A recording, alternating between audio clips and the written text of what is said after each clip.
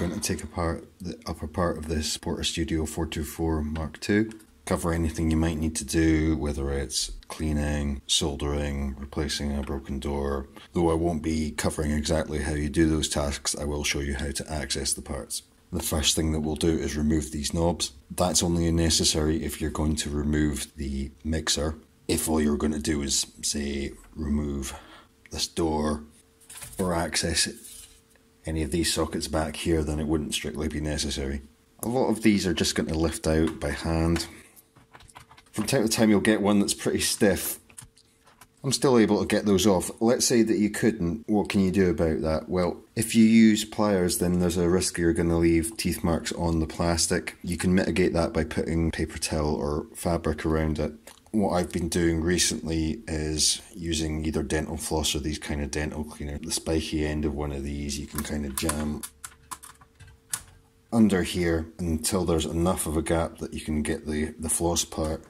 And then if you lift, that usually dislodges enough that you can then just slip the floss under and lift like that.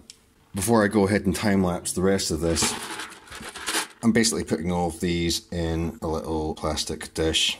You see all those dirty marks? I've got a couple of 424s in at the same time. These ones have been sitting for a while. I sprayed Windex on it. You can see that's already, from the dirt that's come off, that's already done quite a lot to dislodge the dirt. Essentially what I'm going to be doing is submerging these in hot but not boiling water. The sort of temperature that a human being would have a bath at. That and a little bit of just normal detergent that you would use to clean dishes with. Drain it with a sieve. You can use compressed air to blow the water out of here. Leave them sitting on a towel, and then one by one before you actually put them back on, give them a wipe with a paper towel. You end up with like really clean knobs usually, and that makes it look more like it did when it first came out of the box. I'm now going to put a cushion underneath to make sure that the weight of the mixer or any pressure I put on it doesn't press on these potentiometers and damage anything. First thing I'll do is remove these little printed circuit boards here. You can see that this cable tie keeps that organised. So I unwind that slightly, and we have 1, 2, 3, 4 screws. I'll let you in on something. This is one of the least functional printed circuit boards you will ever see. Absolutely nothing on it. It's just there to keep this cable out of the way.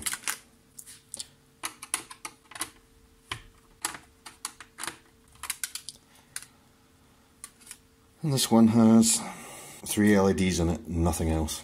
I guess the way this was designed, they went for a look first and then figured out how the printed circuit boards would fit the look, whereas I think the exterior of the 44 Mark III, original 44 and 464 were probably designed around the circuit boards a little bit. And the result of that is that functions that were on one circuit board about yay big and the other units that I've mentioned are distributed across something like 8 or 9 printed circuit boards here. So it's one of the things that makes this not harder but more time consuming to disassemble than its immediate predecessors and successors. You would really only remove those for 2 reasons. One would be to get better access to these buttons. Now, I think there is some kind of adhesive that keeps this attached to these 1, 2, 3, 4, 5, 6, 7 plastic pins. They do come out. You might want to remove that if one of these buttons snapped off the pair of little hinges. You could do that by gluing cable ties along the back of there.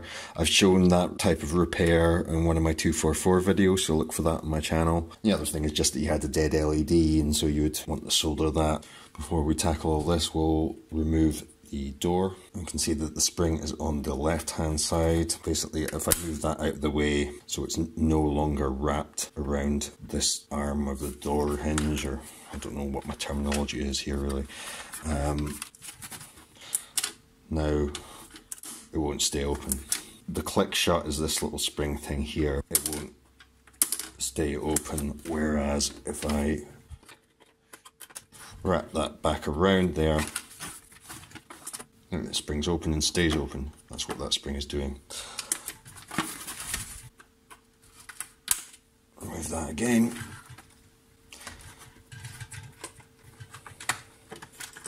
All the screws that I'm removing, unless I state otherwise, are of this wide ferrule type, which is typically used into plastic or into wood applications. The two common screw types you get taking apart Tascams is this, and also a slightly narrower one with a much narrower ferrule, which is screwed into metal. These plates will now lift off.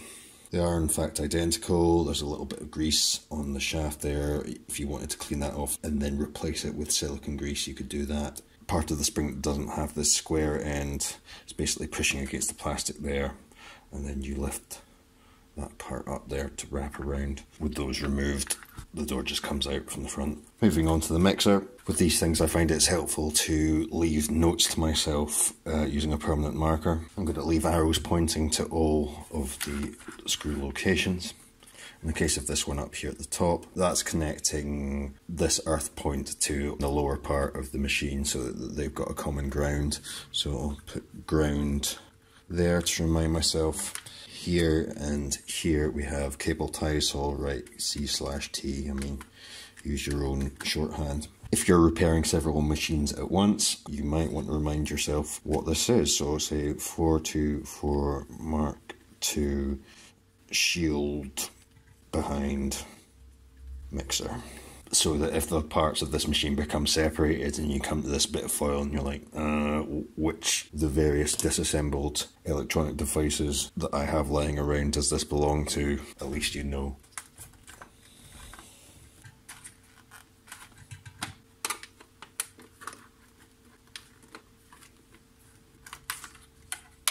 Goes without saying, don't lose anything, but in particular don't lose this ground cable that came from there. If this whole board and array of sockets isn't connected to ground, then you're going to have buzz and so on, so be particularly careful with this little wire.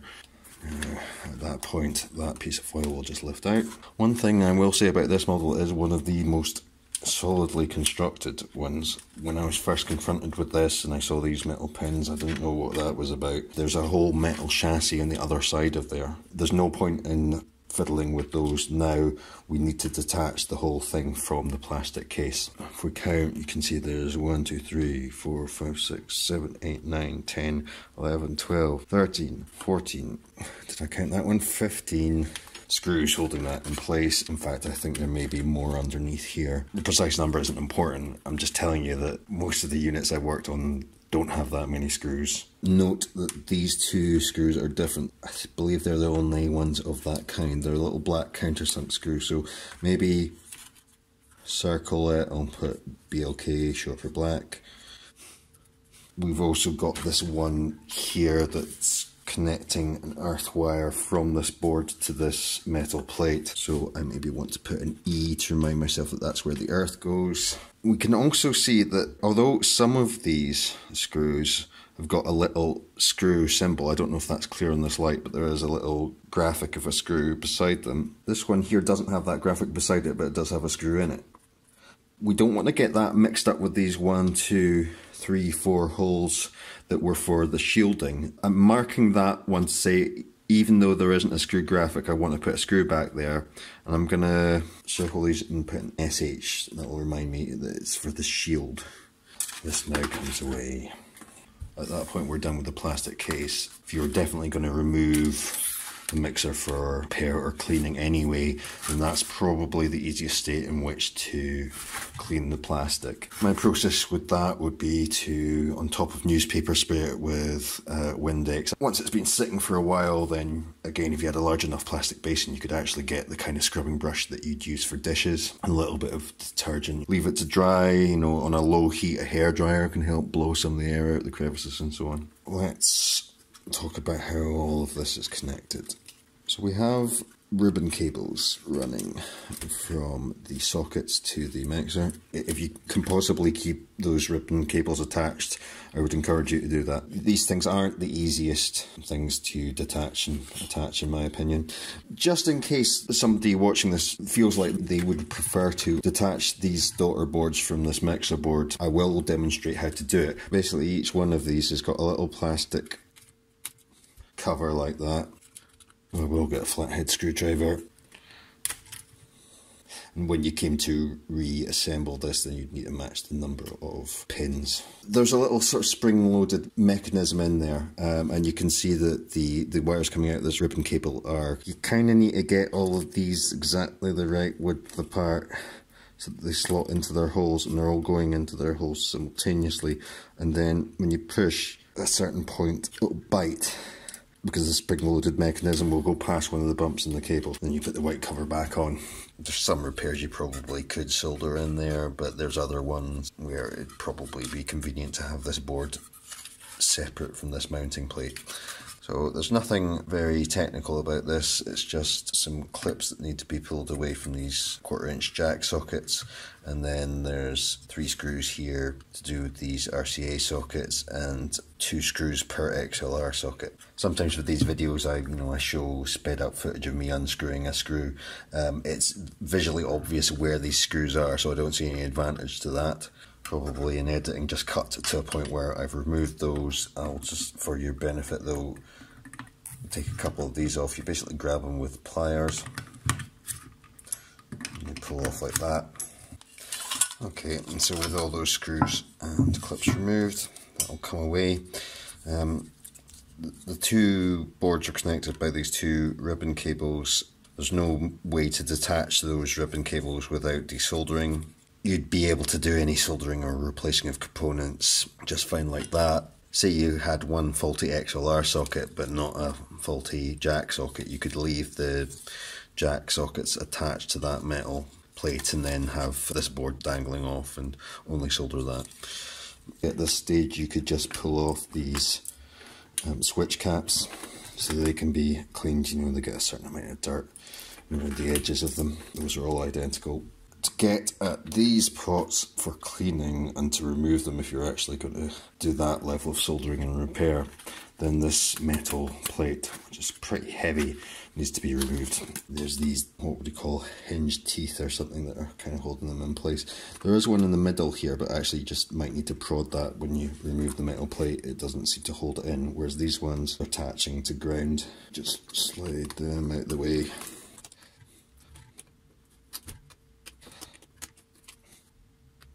So then it might need a little bit of encouragement, but keep working around all the pins until it comes away.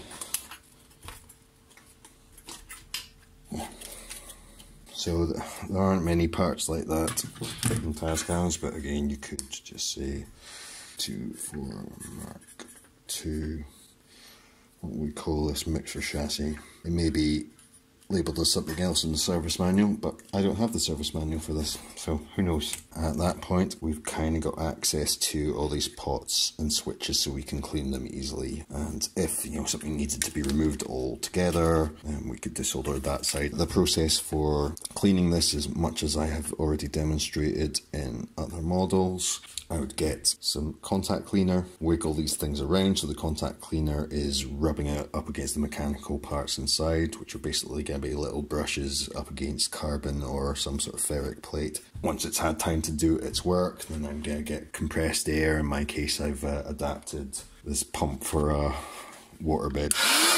Use that to blow the air out. You can just let it evaporate in its own time. You can get in there with kind of Q-tips or whatever. With the faders you can go an extra step, take some of the excess cotton off a Q-tip and sort of jam it into that space. And then I would use some kind of appropriate switch or mixer lubricant. I've been getting away with using Deoxit Fader F100L lubricant for conductive plastic faders and controls. That has for me worked for switches and pots and faders.